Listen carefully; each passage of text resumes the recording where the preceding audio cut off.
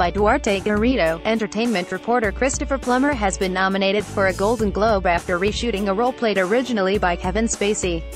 Spacey was dropped from All the Money in the World by director Ridley Scott after a string of abuse accusations were made against him by several men.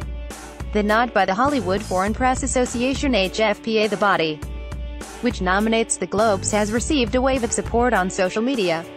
Biggest surprise story out of the Golden Globes: nods All the Money in the World landing multiple nods. With a nod for Christopher Plummer, it's gotta be the first time an actor was nominated for a role he landed performed in span of 1 month, wrote movie blogger Eric Davis. As it happened, Golden Globes nominations announced video. Watch Spacey's last-minute replacement. I'm happy for Christopher Plummer, superb actor, said Entertainment Weekly's Rebecca Theodore.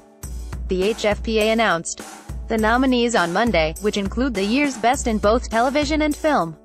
In the running for Best Drama is gay romance Call Me By Your Name, Christopher Nolan's Dunkirk, Steven Spielberg's The Post, 3 Billboards Outside Ebbing, Missouri, and Guillermo del Toro's The Shape of Water.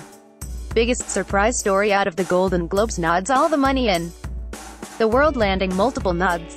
With a nod for Christopher Plummer, it's gotta be the first time an actor was nominated for a role he landed performed in span of 1 month. Picked out Twitter.com 6JG2LM1NG7, Eric Davis at Eric Davis. December 11, 2017. Del Toro's fantasy romance film got the most nods in the motion picture category, beating favorite Darkest Hour, which got only 1 nod for his main star Gary Oldman.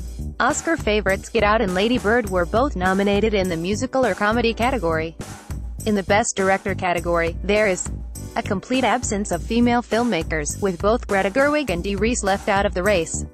Image: Lady Bird was left out of the Best Director and Best Drama category. Among the British nominees are Dame Helen Mirren, Dame Judi Dench, and Daniel Day-Lewis for his last-ever role as a couturier in Paul Thomas Anderson's Phantom Thread. In television, HBO and Netflix lead the race, with flagship shows like The Crown and Big Little Lies getting most of the attention.